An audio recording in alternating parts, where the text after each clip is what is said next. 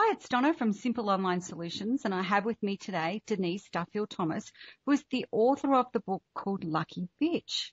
Now, when I first met Denise, I was instantly attracted to the name of her book, and I had to go and find out more. So I poked around her website, and of course, then I eventually headed over to her Facebook page, and I instantly connected because I knew Denise had a story, and it was something that I thought that all of us could relate to. So today I've asked her here to come along and share her story with us. So Denise, I'd like to welcome you to the call.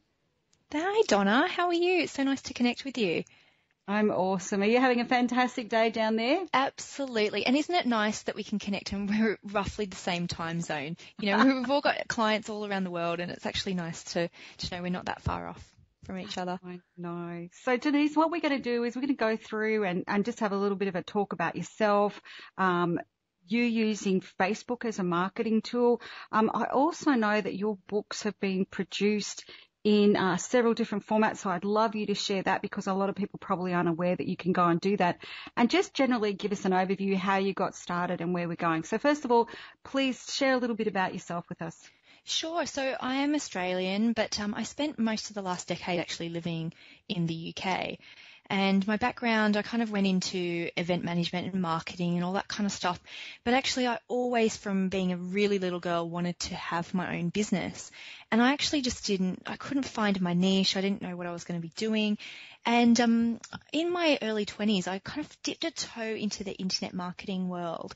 But I actually came across just thought, a lot of those dodgy guys who are in the internet marketing world and, kind of the dodgy practices, and it's kind of like put together a bunch of crap and sell it online. That was kind of my first foray into internet marketing. And I didn't really know that there was another way to it.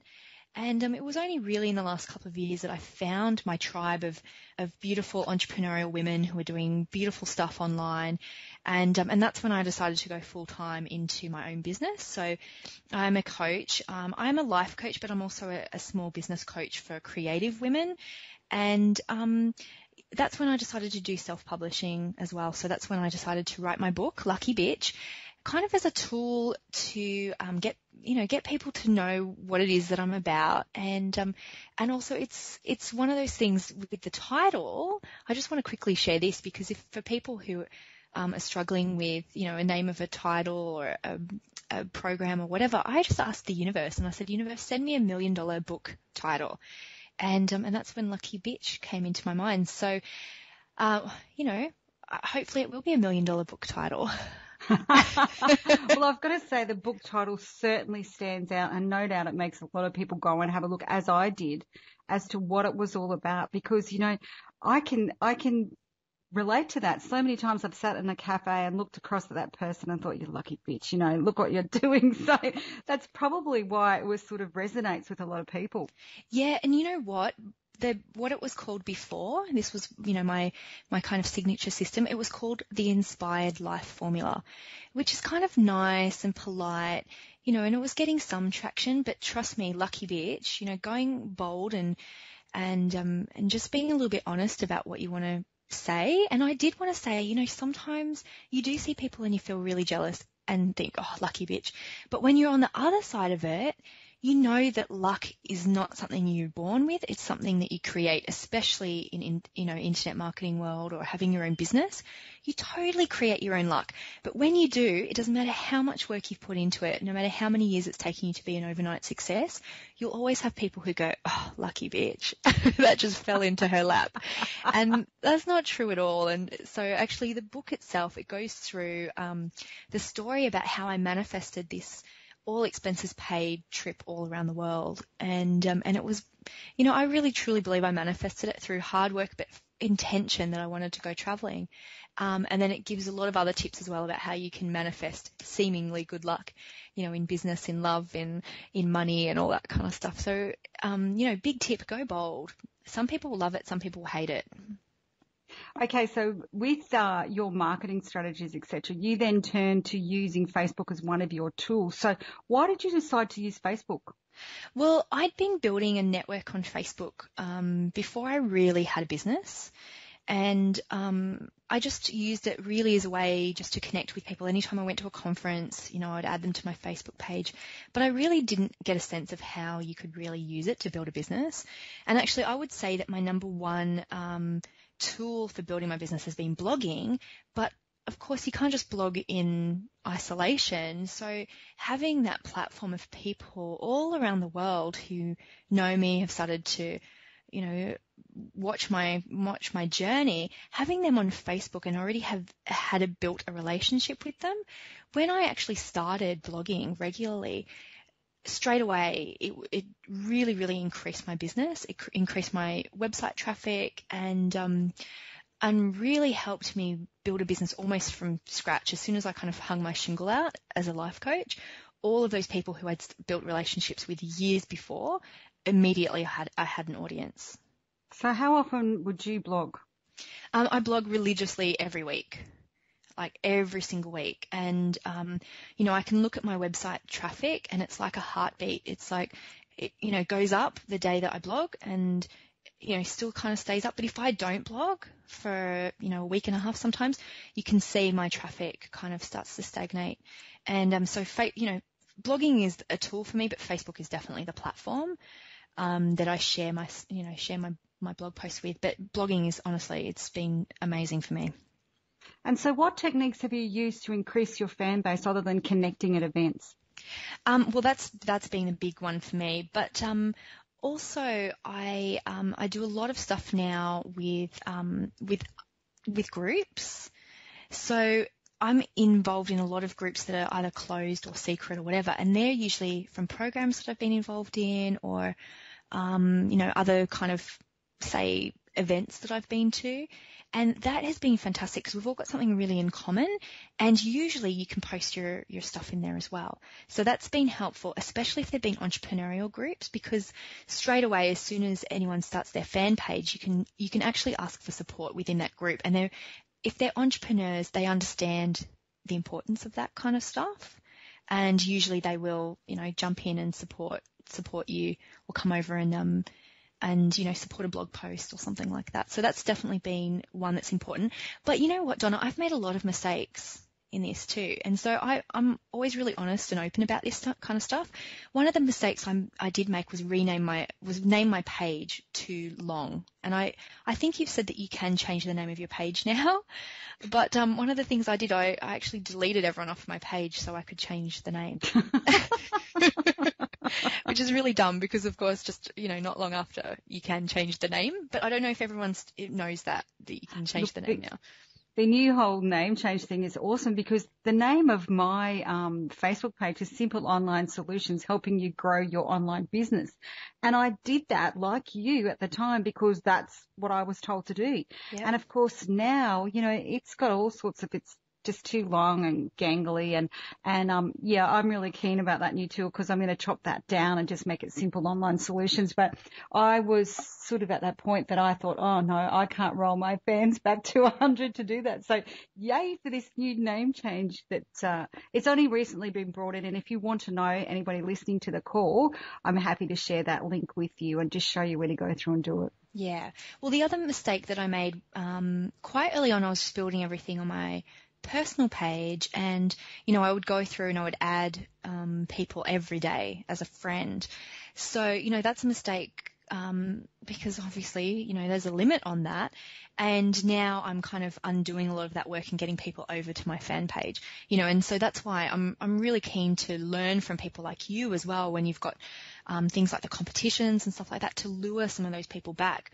So, I'm really honest about the mistakes that I've made in that. Do you know that there's a feature on your Facebook page where you click and you go invite friends and yes. Have you used it? I used it at the beginning, but I think I was a little bit worried about spamming people. No, trust me, go use it. On fan page competitions when I set it up, I used to just use that little feature every day, and I would invite 20 people, and it was surprising the amount of people that came over and liked my Facebook page. All right. And that quickly increased my traffic on it. So, if you've got close to 3,000 friends, I would urge you to go and try that out, because a lot of those friends you want to take over to your page. Yeah. And the thing is, with your friends, you can only have 5,000, whereas on your page, obviously, you can have as many as you like. But the other thing is, if you're not adding friends now, there is that awesome subscribe feature that people can still get all your content, but you don't have to allow them into that inner friend circle. Yeah, well, I have a question on that, if you don't mind, because I was just talking about this to someone today.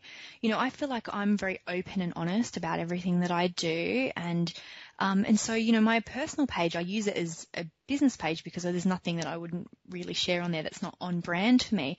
So I was thinking, well, if people can subscribe anyway, what's the point about trying to get all my friends over to my business page? So if you can answer that, that would be really, really helpful for me. Well, first of all, your personal profile is meant to purely be for socializing and not discussing business. And so you can throw a little bit of the mix in there.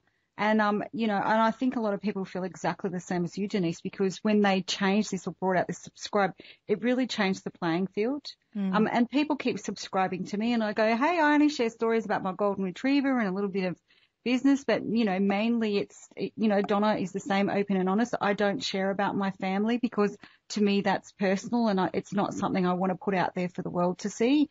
But the thing is for the strategy that you're using, you'll be locked off at 5,000, whereas if they subscribe, there's no limit on the subscriber. But of course, there's certain things that you can't do with them too.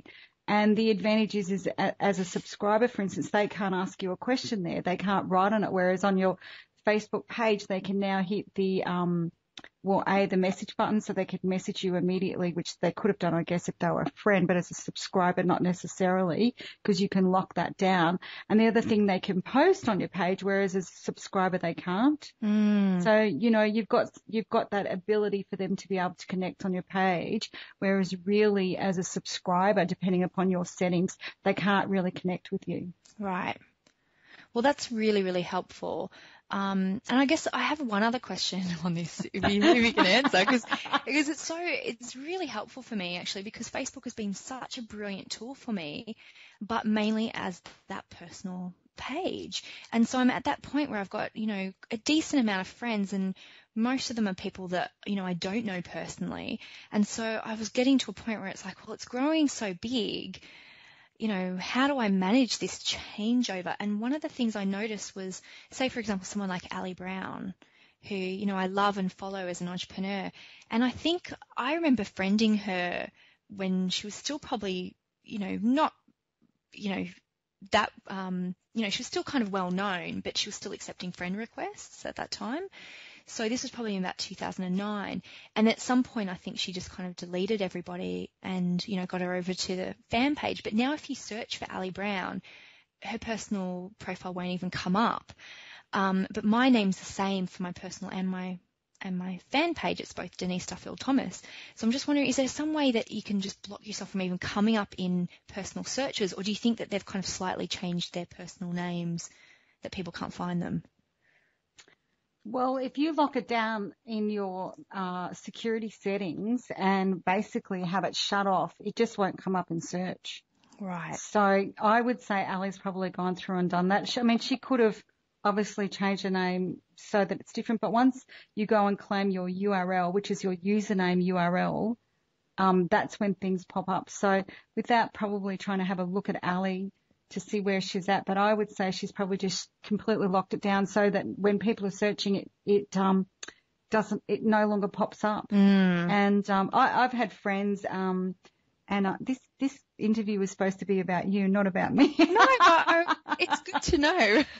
Well, I had a friend, a gentleman friend, I might add, and for whatever reason, I just sort of said, look, this is not happening. And we were friends on Facebook. And of course, he immediately come along, shut me off Facebook, blocked me, and I could never find him again in search. So there's different things that people do. I'm sure not that Ali blocked you, but there is different things that people can do. And certainly with the security settings, you can lock it right down. And security is a huge thing for a lot of people. a huge thing. So, yeah. We'll have a look at it when the call's over. How's that? Yeah. Yeah. So, Denise, one of the things I was going to say to you, what's the best technique you've used in terms of, say, your Facebook marketing, do you think? Well, Facebook is my first point of call for everything. So I think one of the best things that I've done is linked all my social media together. So my Facebook things go to Twitter and then also go to LinkedIn. And I think the reason why that's been so useful is that I'm on Facebook all day long. And I comment on people's things all the time, and I'm really interactive. And just having that cascade effect to all the other social media means that I can just focus on Facebook and building those relationships. And you know what's so funny? I didn't realize that I was on Facebook so much, but I really do live on it. And it's been at two separate people. So when I was at Ali Brown's conference and I got up to ask a question and I said, hi, I'm Denise Duffield-Thomas, author of Lucky Bitch. And she goes, oh, you're the girl who's always on Facebook. And I went, oh. And then another lady, Shazzy, I don't know if you know her from the raw food world. She said the same thing one time. And I thought, wow, I really am on Facebook all the time. I was going to say, well, it's whether, this is the thing though, is it because you're on there all the time or is it because your branding is working? See, for me, that name Lucky Bitch, you're never going to forget it. So if somebody repeated it or said it, it's going to stand out in your mind. One of my businesses is fan page competitions. Now, okay, that doesn't stand out, but my image of me in my pink shirt, you can't miss that on a page. Yeah, that's true. And I know people say to me, oh, I've seen you all over the place, and I giggle because I know that I haven't really been all over the place, even though I am on Facebook quite a lot. But it's that image, and I would say your branding really, really adds to that. So, when you talk about being on Facebook all day long, how many times a day would you post on a new page? On my own pages, I don't do too many. I'm pretty careful about that. So maybe just a couple, maybe 2 or 3 max. But I comment on a lot of people's stuff. So obviously that shows up in people's feeds too. And look, that is how you get seen out there. That is the whole thing. And if, often people say to me, because I've just been doing speaking engagements and they say, well, how do you get seen? And I go, you need to get out there and comment. You need to go and as your page and comment and you will get seen and that will elevate you up there. So you're definitely doing the right thing in terms of, using Facebook because that's what it's for. It's socializing, it's having fun and it's being seen. Yeah. Yeah. Oh, great. Well, thanks. It's good. It's good to get this feedback. And it's also, I've got a list of things to do straight away when I get off this call. I was going to say we do have to keep this on time because we want to be able to place this up on Facebook. So I'm going to ask you to quickly share with me one tip that you would like to give to the listeners. Yeah, I think it's just be yourself. I've really found that that's been such a useful thing for me is not to be worried about what people think of you and not try and be too polite or too nice.